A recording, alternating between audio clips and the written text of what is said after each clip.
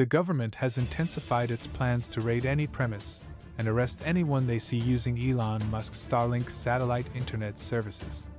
Sources within the state security told Zimai that surveillance teams have been set up and deployed to strategic areas where the state believes companies and individuals are using the technology. Starlink, owned by SpaceX, has coverage in more than 60 countries and is operational in several African countries, including Nigeria, Mozambique, Zambia, Kenya, and Malawi.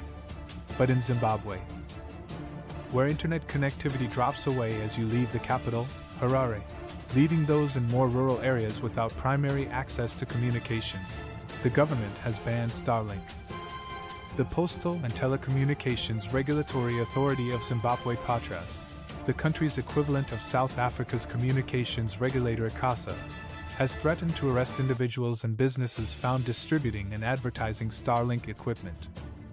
The government-owned information website, H-Metro, said in January that PATRAZ would conduct nationwide raids to confront all those who may have installed the internet network.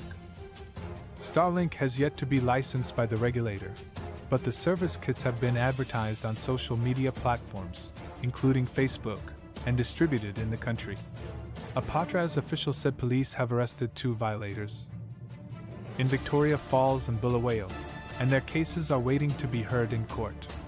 The official reiterated that selling or using Starlink services anywhere in Zimbabwe is illegal, and that the regulator will conduct police raids to arrest any individual or business that violates the regulation.